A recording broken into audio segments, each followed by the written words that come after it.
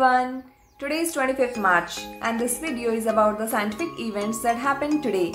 My name is Ambika and I am here to tell you about all scientific events that happened on 25th March. So, without wasting any time, let's get into the video. So, in 1993, extraordinary findings of woolly mammoths fossils by Russian paleontologists were published in Nature.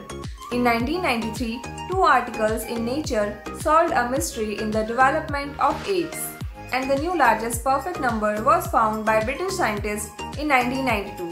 And in 1970, the prototype British-built airplane Concorde 002 made its first supersonic flight.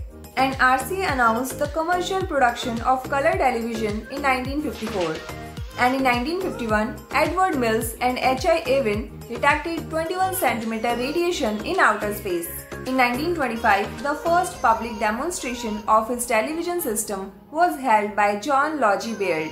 And in 1903, the Times newspaper reported that the French physicist Pierre Curie, assisted by Marie Curie, communicated to the Academy of Science that the recently discovered radium. And in 1902, Irving W. Cockburn was issued a patent for a sheet glass drawing machine. And in 1857, Frederick took the first photograph of a solar eclipse. And in 1843, the Thames Tunnel in London was opened for pedestrian between Rotherhithe and Wapping. And in 1807, the world's first railway passenger service began in Wales on the Oystermouth Railway. And Christian Huygens discovered Saturn's largest satellite, Titan, in 1655.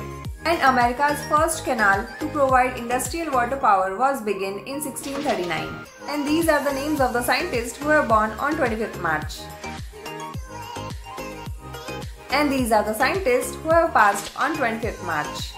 So thank you so much guys for watching this video, and if you like this video, please do like, comments and subscribe our channel.